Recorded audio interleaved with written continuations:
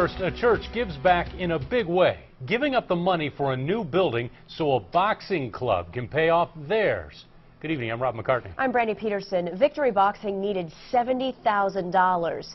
The church gave half and an anonymous donor matched the rest. And the money also opens new doors for the club, giving kids a positive place to go.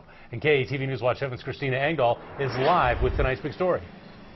And Rob, a lot of memories have happened inside this building. For some kids, it's even a second home. But how Victory Boxing came to own it, they say, is nothing short of a miracle.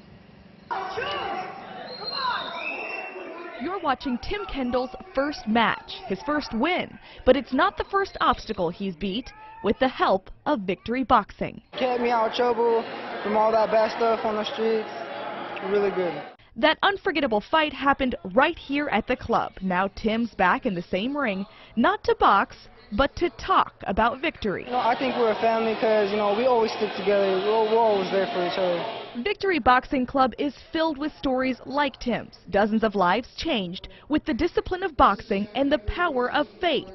And they say faith is what helped them buy this building. It helps us to focus on really the task at hand, what God's really called us to, and not necessarily worrying about where that next mortgage payment's going to come from. Founder and director Reverend Servando Perales says this moment, this celebration, made possible by 2 donations. Never in 100 years have ever would have imagined that they generously blessed us with $35,000. $35,000 from Southridge Church, originally saving for a new building. Instead, they helped Victory Boxing purchase theirs. We knew their need. We also knew that he really wanted to pay this off, to do more for the community. The other, a matching donation, anonymous. Generosity that'll shape stories like Tim Kendall's, a young man who dreamed of victory.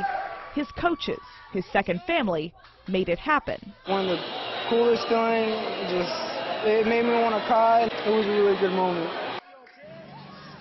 Now Victory Boxing hopes to be able to travel for more matches, but they still rely on your donations to be able to keep the lights on here. So they are planning a fundraiser event for next month. For more on that, we provided information on KETV.com. Reporting live near 30th and R, Christina Engdahl, KETV News Watch 7. It's a sad